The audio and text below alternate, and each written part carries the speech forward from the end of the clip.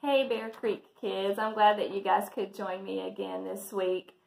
If I were to guess, I bet a lot of you guys like to build things with blocks at home. Well, today I brought in an example of a creation that was made at my house.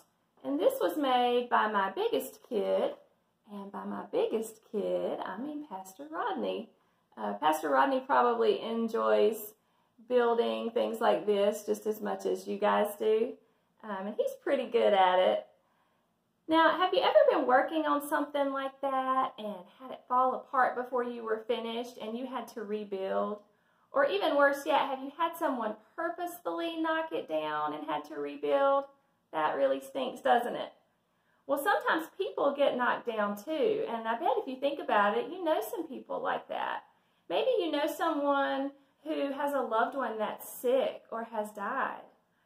Maybe you know a family that's going through job loss, or maybe you know somebody who's being bullied or just really having a hard time at school. When people are hurting, they need compassion. Sometimes we can be insensitive and ignore those people, can't we? We can ignore those around us who really need our help to rebuild. Let's take a look at the book of Romans, chapter 12, verses 9 through 13, and see if the Bible can tell us how we should help those people. Romans chapter 12, verses 9 through 13. Don't just pretend that you love others. Really love them. Hate what is wrong. Stand on the side of good. Love each other with genuine affection and take delight in honoring each other. Never be lazy in your work, but serve the Lord enthusiastically. Be glad for all God is planning for you. Be patient in trouble and always be prayerful. When God's children are in need, be the one to help them out. So the Bible is telling us if we see someone who is hurting and in need, we should try to help them out. If we don't, we're really causing them more hurt, and we are prolonging that rebuilding that needs to take place.